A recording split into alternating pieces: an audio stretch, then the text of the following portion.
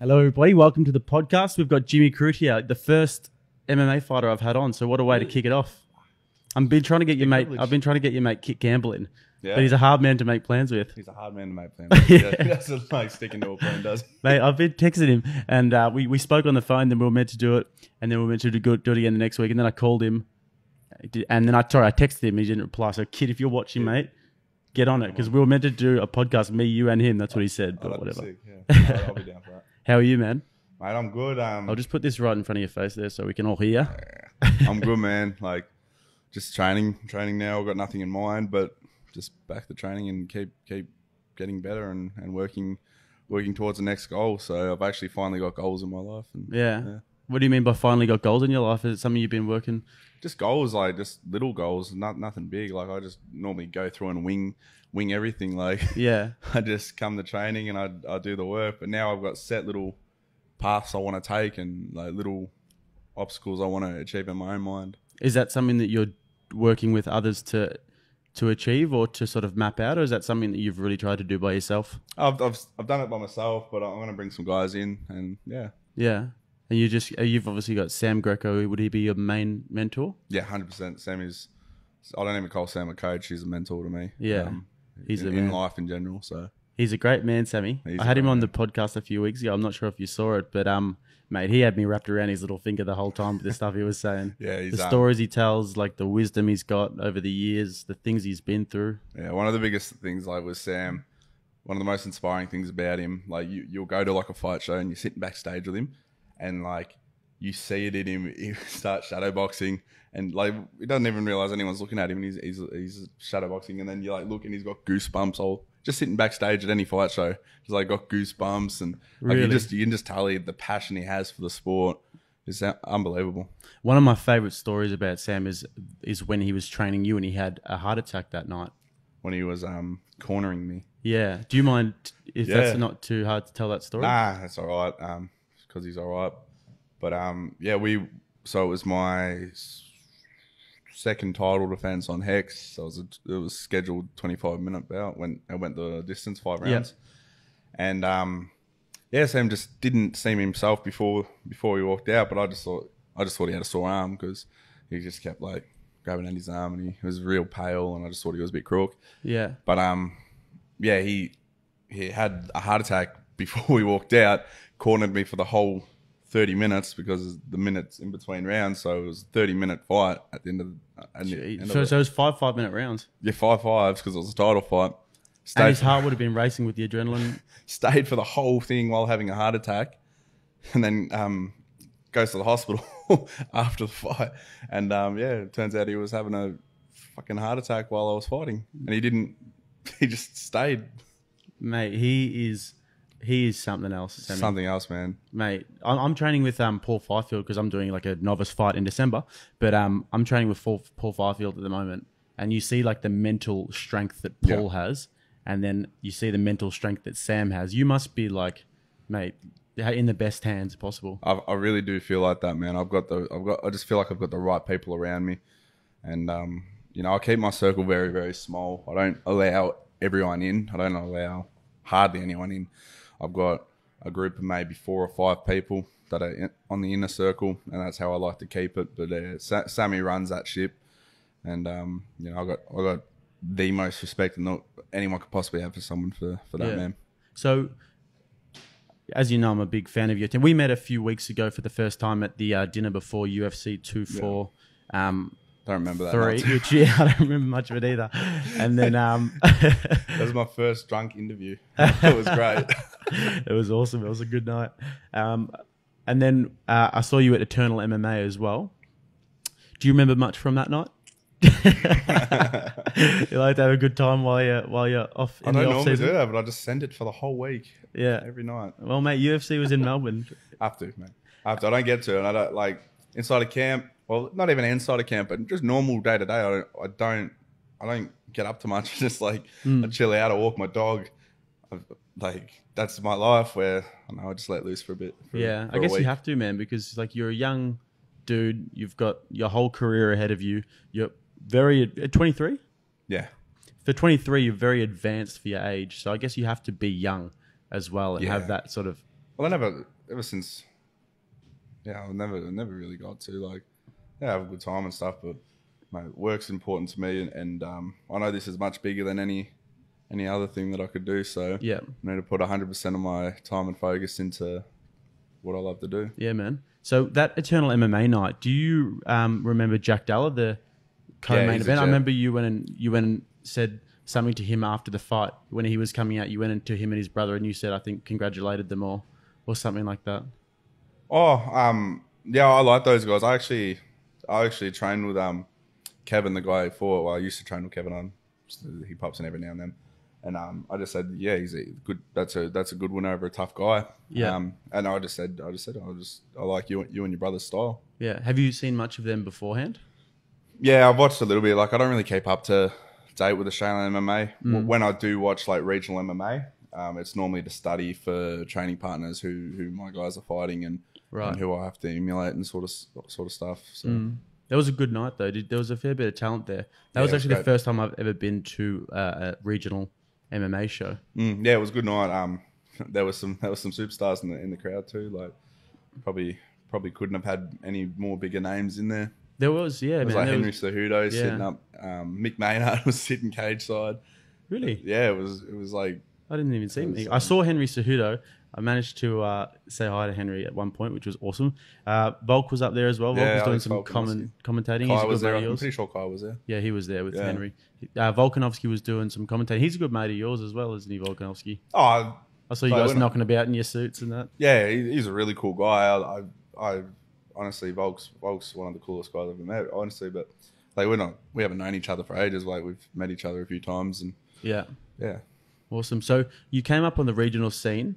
Where did you make your pro debut, and then where did you sort of go from then before you were signed to the UFC? So I've made my pro debut on Hex. Only fought for Hex until I was 7-0, and then went to Dana White's Tuesday Night Contender Series. And I think I'm the only person regionally that's gone through just one promotion and made it to the big show. Really? Yeah. A lot of guys do tend to hop from different promotions to promotion. What was that like then when you were 7-0 and then you get it? Were you expecting to get a call up to something as sort of awesome as Dana White's Contender Series? Man, I was at the time, so I was gunning for the UFC since I was like 5-0. I didn't expect to get signed. Everyone was saying, no, you're not experienced enough. I was like, I don't care. Like, I know I'm not going to get signed when I'm 5-0. But what I'm doing is I'm putting my name out there, and I just keep planting the seed. And by the time I was 7-0, they already knew me from when I was calling from when I was 5-0. So like, I knew exactly where I wanted to go. I know at the time there was like a Singapore card. Yeah. And we got in contact with Mick, who's the UFC matchmaker. We asked to be on the Singapore card, and he said, no, we can't just sign people anymore. We need to put him through this. And you know what? Honestly, going through the Contender Series was far better than just getting signed to a fight, because now everyone, like, when Jimmy Crute gets announced for a card, people go, oh, that's that guy from the Contender Series, not, oh, that's that guy that filled in late notice and against so and so. Like, no one remembers that really. Yeah, man. The pathways that UFC have are so entertaining. Like the Contender Series is one, and then the Ultimate Fighter is like, man, it's the coolest thing ever. And you've got, I can't wait for that. But you've got mates who have done, obviously, Dan Kelly was on the Australia-Canada one. Jake Matthews was on the Australia-Canada one. Dan Kelly was on the Australia-Canada one, right? And then one of your best mates in Ben Sosoli was on. He got beaten by a Juan Espino who won it, man. He didn't win that. He didn't win on the Contender, and he didn't win his UFC debut. Man, that guy's a piece of shit. You put up the funniest fucking meme the other day when you were like, it was like Ben Sosoli, a photo of him with like a crackhead. It was like, got any more of those no contests? Got any more no contest? He's a piece of shit, bro. I love Ben Sosoli. That guy's my best mate. But mate, you guys post some funny shit. How the fuck does that guy have a blue tick and I don't? He hasn't won. Did he email for it? I think he did some special privileges for something, because I fucking can't get one. Can't you? No. And he loses a fight in the UFC, no contest, and he gets a blue tick. That's bullshit. You're a piece of shit, Ben Sosoli. Mate, let's make this fight happen. I'll fucking fight bets. No, the money fight is you and Jordan DeGoey. Oh yeah, nah. Yeah, no, we'll do that. That's got to happen. We'll set that up. That's got to happen. For those of you who don't know, who have been living under a rock, there's been some internet beef between Jimmy Crute and Jordan DeGoey. Geordie called him out on one of his photos. He talks too much He shit. talks too much shit. And then it It came to a head a few weeks ago at the dinner. And anyone who can jump on Instagram, you can see it on my Insta, the face-off between yourself and I was Geordie. just sitting there and I was just having my dinner and I look up and I thought someone put a mirror in front of me. I was like, who put a stupid mirror there? And it just turns You out guys it are was like look like you're fucking separated there. Yeah, I know. Except you're way thicker. Way better looking. That's one of the first things I noted about you. You are one of the thickest men I've ever seen in my life. Oh, thank you. No,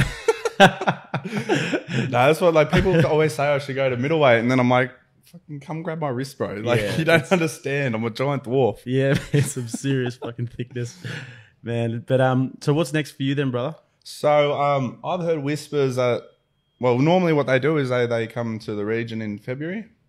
So we got Who comes to the region? Matchmakers the or? UFC. Yeah. That's normally what they do. It's what I've heard through the grapevine. I'm not going to go into great detail, but I'll be prepared to wait it out for that. I wanted Vegas in December on Alex Volkanossi's card. I know for a fact that he's going to win and he's going to be the second ever Australian UFC champ. So I would have loved to have been on that card, but they just said like it's too full. Everyone's trying to get on that card. Dude, obviously. that would have been so fucking cool But, to be on that card. Yeah. What a card. It's stacked. Stacked as. like unbelievably stacked. Stacked as. But no, I'll wait out till February. Oh, whenever they come back. I think I love fighting at home. It makes more sense to fight at home. You don't have to fly your team. Well, if it's in NZ, I'll have to fly some team, but the flights are a lot cheaper. And I've got some names in mind. There's a lot of opportunities for me and a lot of guys that I can fight that make sense now. So your last fight was against Misha Serkinov in Canada, and you won your 2 fights before that. Was it a good experience going to Canada? You had a lot of the chips against you. Yeah, it's fine. No excuses on my part. Going to Canada was like it's a long flight, but everyone has to do it when they come here. Yeah. It's not gonna just because the flight's not gonna win or lose a fight. It was a cool experience. I love Canada, Vancouver, and yeah, the people over there they may as well be Aussies. Like we're the same. I feel. Yeah, I've been there as well, and they're fucking friendly, man. So good. But yeah, it was a cool experience. Going to someone's backyard, and I felt like I had a massive support over there. When I walked out, it was just as loud for me. So really? That was like a real what the hell moment. They're just so fucking friendly. Yeah, just going for the opposition. Yeah, yeah. But no, it was cool. And then like that that venue has the coolest green room I've ever been in. You literally go up and you're like up in the stands looking down on the cage. There's food everywhere. It was the best. Is that right? So after it, you just tucked in? Nah, man, I couldn't eat. Like I can't eat after my fights because my adrenaline. But of course. You're literally looking down over the octagon. That's awesome. So you just had a view of the rest of the card. It was the best. Yeah, you were like up, like you weren't very low down in the card. You were higher up in the card though, right? I opened up the main card. Every UFC fight I've had, I've opened up the main card. That's awesome. You've never been on an undercard. Never been on an undercard. One day you might headline, mate. Oh, mate. If I Johnny Bones Jones for that championship. If I had won that one, I probably would have been a co-main next time. But yeah. So what is next? Can you give us some names of people who you think might make sense next? Oh, I'm not one for calling guys out, man. I leave my call outs to the matchmakers. No matter who. There's heaps of guys, man. There's heaps of guys that I can fight. Do you want someone ranked in that top 15, or do you think that... I don't think I deserve it, to be honest. I think I need to build my way back up. If they offered me a guy in the top 15, I'd say hell yeah. But I've said it 100 times. I'll fight anyone. I don't care. Bring who you want. I will fight them. No problem. So I'm not in this. I'm not in this to pad my record, man. I've never been about that life. So. Bring who you want. I'll fight them. Well, you have got a really good team behind you, and I think that it's important to have that team behind you because some coaches potentially don't look out for their fighters' interests as well. And if you had a coach who was saying to you, yeah, just get back in there and just fight, then I maybe exactly. Be the best for you. Sometimes I have to be protected from myself because, I've said yes to some opportunities that came up that probably wasn't the smartest thing. They all fell through, but like sometimes I just need to be protected from myself. I think. Well, when I had Sam on the podcast, he said to me that I said to him, "What are Jimmy's biggest strengths?" And he said to me, he just has unwavering courage for the first day you walked in, when you were traveling 2 hours from Bendigo to get to training every day, and then I guess that would be something that as a fighter you'd just be, if you're like in the position that you're in where you get offered these fights, you'd be wanting to take the best ones, but you need a team to sort of rein you in. Yeah. You've got Daniel Kelly around you as well, who's Daniel a Kelly. UFC veteran. How do you guys call him Dad, don't you? Yeah, call him Dad. Dad's Army. Yeah. What's the story there? I have a different view on Dad's Army. Yeah. On their view, so when the group first started, there was just a lot of dads that trained. Right. There, so they called it Dad's Army. My view on Dad's Army is it's Daniel Kelly's army, and he's the dad. So, that's the way I see it. I see it as it's like Daniel runs the sessions and he organises everyone to come in, and he's just the dad to the group. So it's Dad's Army. Yeah. That's my view on it. But they all have different views on it. But my view is the right one. Man, it's literally nuts to think that he was fighting in the UFC just a few years ago. Yeah, dude, he fucking beat Rashad Evans, man. Beat Shoeface. Yeah. I reckon Shoeface was probably the biggest win. Yeah. That was like, man. Rashad Evans is a Hall of Famer as well. Yeah. Like, and I'm a huge Rashad Evans fan. I love Rashad. Love everything he did and the Ultimate Fighter, and when he was a coach, and then he was going up and starching heavyweights and moving like he was a heavyweight, and he was small for light heavyweight and dropped middleweight. Yeah, dude, he's a serious legend. And Dan Kelly's CV, and like Olympic judo, four-time Olympic judo, Commonwealth Games rep for wrestling. Like, he's been and done it all. He is a motherfucker, Dan Kelly. When Daniel Kelly says something about combat sports, you listen. Yeah, because he's been there and done that, mate. What a bad man. I can't believe that CV. He's just done everything. And, I wouldn't be surprised if he could still bloody fight in the UFC. Old Dad. Yeah, mate, he would if his knees would let. Like, he's just got a lot of injuries, but he's still got that fight in him.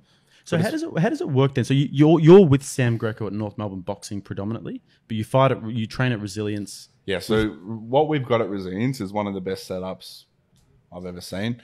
We have 3 core groups, 3 core sessions a week, where like Monday morning, Wednesday morning, and Friday afternoon, where anyone that wants to come, as long as you're not a cockhead, can come in, get the work in, and so what we get is a lot of variety. We get guys that go away, train elsewhere, and then they come in and we do our rounds, or we do our sparring, or we do our grappling. So we're pretty lucky. Well, we're not lucky because, we built it and people come. Well, Daniel built it and we all part of that. So, it's a really good setup. We've got a lot of people say it's too hard and we go too hard, but those people don't last long. Yeah, you guys are seriously brewing some unbelievable talent over the last few years.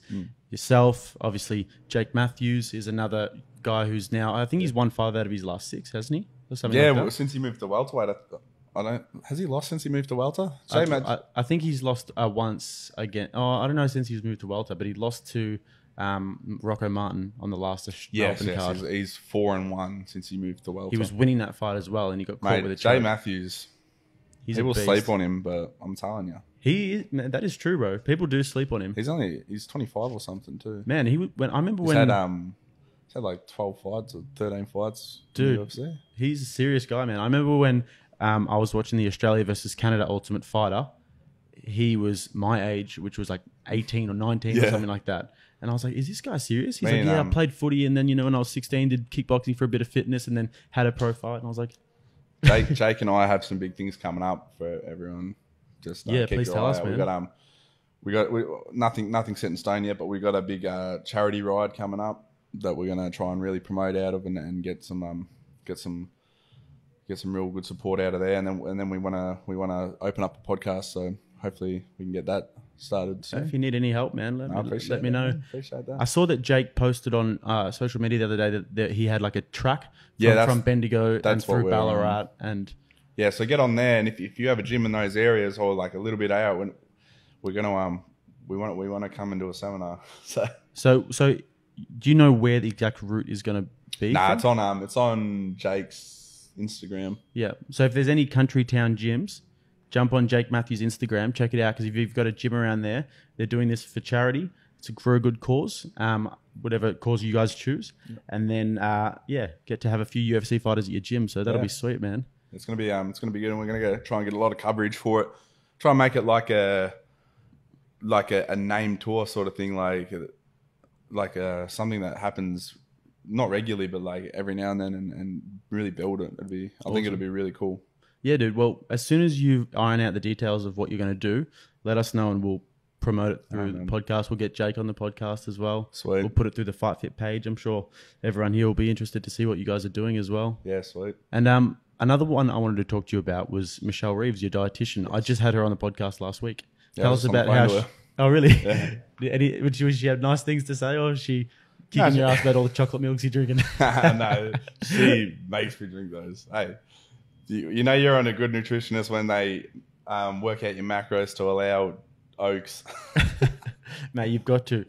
Because I'm with her now as well. And the thing that I have is I have like a tub of ice cream. Yeah. The Hello Tub ice cream every Friday night. That's my treat. So good. New flavour every Friday night. So good. Man, Michelle's... honestly, before I went under Michelle, I would just not. I can't even think about how many calories I was on now. Like, it was so minimal.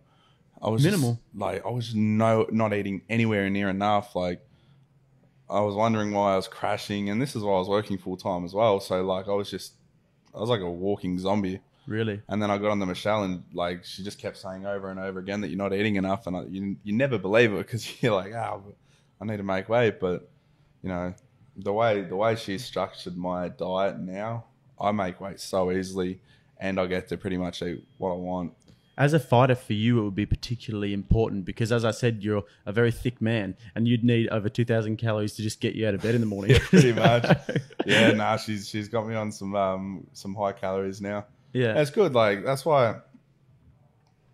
Like, light heavyweight's a good class for me, because I get to enjoy life. I don't have to just starve myself to make the weight.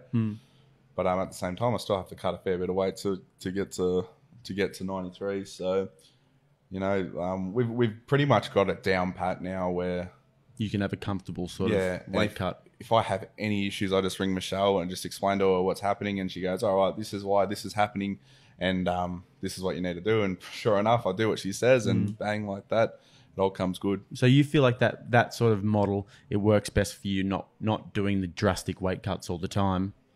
No, man, I hate the idea of cutting weight. It's not healthy. It's so unsafe. And to me, I don't care if someone's bigger than me. Like, I don't give a shit. Yeah. What are they going to do? They're going to hit a little bit harder, maybe. They're going to be slower. Well, you see, these days, weight cutting, I think, is going out of fashion a little bit. Because you see a lot of guys, like Jake Matthews, who he said, who are just going up that weight division higher, and they're more comfortable there. They're enjoying their camps more. They're more healthy, and they're fighting better. Michael Chiesa has done it, and he's doing really well. Darren Till's about to do it, so we'll see how that goes. Gastelum's done it, and he's shone at middleweight. You look at like middleweight, not now, but like last time they came to Melbourne, the two guys that were fighting for the title, Calvin and Rob, former welterweights, they moved up from welterweight. Look at light heavyweight. Thiago Santos moved up from middleweight. Now he's one of the baddest guys. Anthony Smith. There's guys that have moved up that haven't done well, but like, there's a lot more success rates for guys that move up rather than guys that go down. The guys that go down normally end up getting knocked out really easy. Yeah. Have you seen the 1FC weight cutting model? Nah, I don't really watch them. So they basically have like experts who will weigh the people and do all of their body measurements and fluid tests and all that sort of stuff. And then from what I understand, that's how they then formulate their what weight they're going to fight at. Yeah, I think the UFC could do something like that, but it's just so hard because if someone was to tell me, no, you need to fight at this weight, and I felt comfortable, as a fighter, you're just going to go, you don't tell me what to do. Well, fair enough, mate. But I like light heavyweight for me. Like, it's such an easy cut. Like, you And then the rehyd, like the bounce back up's so easy for me too. If I was to, I could make middleweight, I could, but fuck, it would not be pleasant. Yeah. And I wouldn't enjoy it. And I wouldn't get as much out of my training.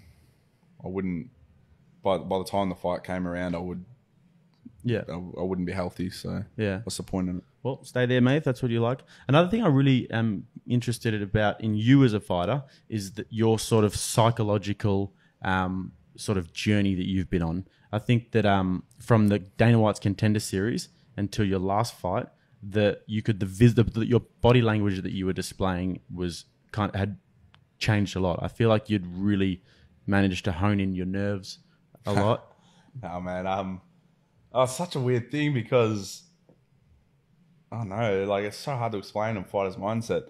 I have to change a lot of things, and it's like people look at my last fight, and they see the way I rushed in, and they think, oh, he's too overconfident, and you know, blah blah blah. It's really worked for you in your early fights, though. If you look at it that way, yeah. But if you look at it the way that maybe I wasn't confident, and that's why I jumped on him when I did, maybe that's it. And you know, I've never been confident, and I've never truly believed in myself. Half the time out there, I'm acting confident. I'm doing interviews. I'm just winging it. I've never truly believed in myself, and that's why now I'm trying to rewire my brain. You know, if you asked me before my last fight if I was talented, I would say no. But like, I think about it now, and I think, well, hang on a second, maybe I am talented. Like, I have to tell myself that, because otherwise, I get in these positions where the pressure's on, and I just fucking go, because I don't really believe that I can do the things that I can do, you know. So, and be cool and manufacture a game plan, and stick to it, and so that's like been one of the biggest things for me, is just starting to believe in myself and believe in, I am talented. I can stick it with the best of them at their own game. And that's like, so fighter's mindset's so hard to explain, because it can go either way. Like, some guys can be overconfident, some guys can be underconfident, and then one guy can be underconfident one day, and then the next day be overconfident. It's just such a roller coaster. Really, it's a roller coaster, and it's such a really, really hard thing to try and control. It's really interesting, man, to hear it from your perspective, and such an honest perspective as well, because these days it's all about bravado. You see Darren Till, fucking no man alive could fucking beat me. And then you see like Conor McGregor and the bravado, and you see that people see that he makes a lot of money from doing that. And then that's confidence, but behind closed doors or beyond the surface, you don't really know what fighters are like. So to hear that sort of perspective from you in a very honest way is really interesting. Because I just look at myself as a kid from fucking Bendigo that worked really hard to get to where he is. Like, I don't see myself as some fucking I literally just, that's all it, like, so like when things that I've envisioned actually happen, I have to go, what the fuck, how is this actually happening? Like when I fought Misha and I had him hurt, I said before the fight, I said, if he takes me down, I'm going to sweep him, I'm going to hit him, and I'm going to TKO him. I said that. And then when it was actually happening the way I said it was going to happen, I was like, what the fuck? This is actually happening. And so that's why I just went harder, because I was like, fuck, this is actually happening. I can't believe it. And like, so not having that confidence to actually believe that I could do it sort of backfired in me, you know? Right. Because that your ground game is really good. It doesn't look like it in that fight, but I'm a legitimate black belt. Yeah. Your ground game is nothing to fuck with. And I was talking to Sam Greco about that as well, and the way that you could have locked it in when you're on the ground. Yeah, man. Like, you never see me do that. Yeah. I've finished fights by mounted ground and pound before, but it's all set up. I truly believe, like, if I had hunted for submissions there as well, I could have submitted him. Like, and I'm not just saying that because like hindsight and stuff, but like, I had the ability to win that fight, but my mindset was not right at all. And how do you see that in hindsight, that fight, in terms of a learning experience and in terms of moving forward? So I've made a lot of mistakes in previous fights, but I've never fought someone that was good enough to capitalize. Where this time, the big dogs in the top 15, they're going to capitalize on that shit. And that's what I have to really iron out, all those kinks, get my mindset right, not make those silly little mistakes. Like, who the fuck tries to punch someone off their back? Tai Tuivasa. Yeah. It must be an Aussie thing. I know Ben Sosoli did it too. Yeah. Ben Sosoli did it on the Ultimate Fighter. Piece of shit. Mate, Ben Sosoli the other week against Greg Hardy, it was a fucking huge fight to take. When I saw him take that fight, I was a bit like, whoa, your first fight in the UFC against Greg Hardy, who's had a few big fights. And I know you're a big fan of old Greg. I love Greg. You've had a few nice things to say about him. Yeah. I wanted to bottle him at the hotel. Don't like that prick. Yeah, well, fair enough, mate. He's got more baggage than could fit on a Boeing. You know what? Honestly, he was a nice guy to us, and he was very respectful. And I was nice back, but I didn't know about the inhaler when I was nice back. Oh, really? I said, "Good job, mate. You actually came with a game plan. It was good to see."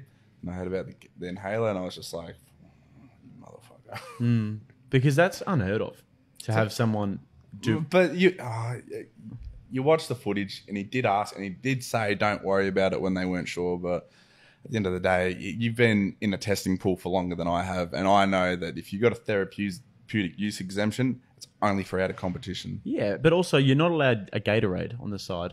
You're not allowed anything. You're allowed water. You're allowed water. And your ice. Yeah. Put on, but I was thinking just maybe like wheeling an oxygen tank next time. Just big nanganator for a bit. Yeah. Nah. But I was not happy. How do you see Ben moving forward? He'd have a few fights in his contract. He fights well, but the criticism that you'd have of Ben after just looking at that fight was the one-dimensional. Very one-dimensional. And Benny's not one-dimensional at training. Benny's shown in other fights too. He can hit with other things. I don't want to make excuses because I don't make excuses for myself. I don't want to make excuses for my training partners. But he's got a lot to work on. Maybe the bright lights got to him a bit. Maybe this, maybe that, maybe whatever. All that I'm concerned about, and all that Benny's concerned about, and all that Dan's concerned about is he's got a lot to work on, and we know what he has to work on. And everyone that knows Benny knows how he used to train. He used to be very, very lazy. Now he's training twice a day. He's training 3 times a day, and that's unheard of. So the penny's dropped for him. It's balls to the wall now for him. He's going hard. So he's got this far mainly by talent. And now he's working hard, mate. I honestly think Benny's going to be at the top. So when we look at him, I mean, it's quite funny when I watch the videos of him doing the spinning kicks and stuff, and the combat wombat, and he's got that whole persona. I think people really love him. He's got a massive fan base in Australia as well. Yeah. In particular, I'm a part of the MMA Australia Facebook groups and all that sort of shit, and people love him, man, as they do. He's a lovable guy. Sorry, go for it. Oh, no, that's all right. I was going to say, what can we expect to sort of see from him in the future? Like, what can we be excited about? Oh, he's getting really good at twisters and spinning back kicks, and he's gonna bring out a Batista bomb in his next fight, I think. Okay, stop the fight. You can just expect to see more dimensions to his game. He can grab. He's got good judo. He's got good wrestling. He's got good kicks. He kicks me in the leg and it fucking hurts more than kickboxers, He can do everything. It's just tying it in. And, everyone knows about the power, but he is a well-rounded guy and he does fight. He does train well-rounded. He can fight well-rounded. And the next time he comes out, you're going to see that. I really believe that. I hope so, man. That'd be awesome. All right, guys. So we're going to wrap it up there. I just want to say, Jim, good luck with everything in the future. Thanks, mate. We'll be absolutely collaborating. I've had you, I've had Michelle, I've had Sam. Get the whole team on. I'd love to get Dan Kelly. I'd love to get Jake Matthews, Ben Sosoli. Talk to them all. It'd be awesome, man. And that bike ride of yours for charity, we'll definitely be promoting that as well. We're looking at it. We're looking at options, and just keep in touch, man. Thank you so much for coming on, brother. Much appreciated. Thanks, and good luck with everything in the future. Thanks, man. Awesome. Thank you.